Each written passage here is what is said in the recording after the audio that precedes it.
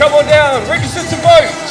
Have your voice change the country. No vote, no voice. It's Mother's Day in Newcastle and today we are registering mums to vote.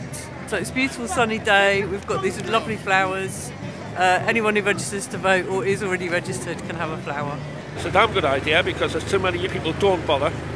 And it'd just be great if we could get a few more. I'm just strolling through town and then was handed a flower by a lovely young lady and drew my attention to this bus.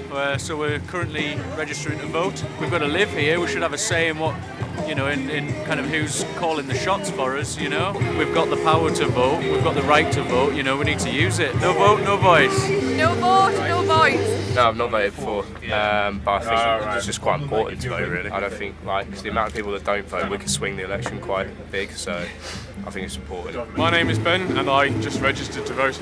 A lot of younger people don't really know the sort of pros and cons of voting, what they're entitled to, and I didn't know they changed the law just now, which I've just learned, so every day's a school day. I'm already registered to vote in London, but I live up in Newcastle now, so it was more just sort of saving me the time to go online, having to read it, or I've just sort of popped it in. It just sort of saves me like a lot of hassle on the way back from work.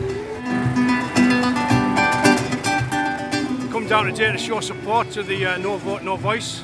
There's a million people not registered to vote and we've got to make sure they've got the say.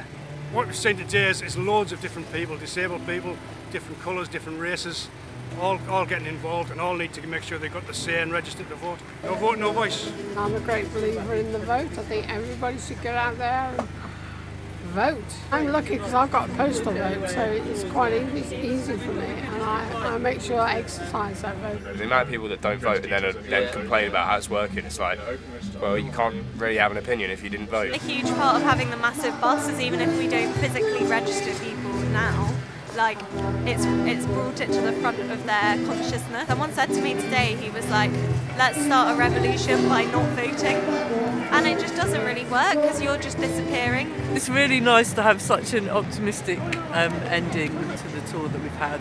It's been pretty amazing. We've been in about 30 different towns and cities over the last 2 weeks.